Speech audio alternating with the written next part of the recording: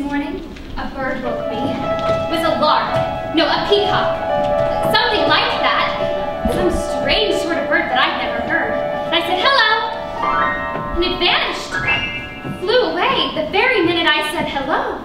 It was mysterious. So do you know what I did?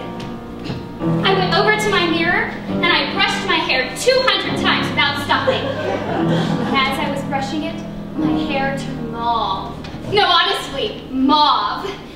And then red, and then a sort of deep blue when the sun hit it. I'm 16 years old, and every day something happens to me. I don't know what to make of it, but every morning when I get up and get dressed, I can tell something's different. I like to touch my eyelids, because they're never quite the same.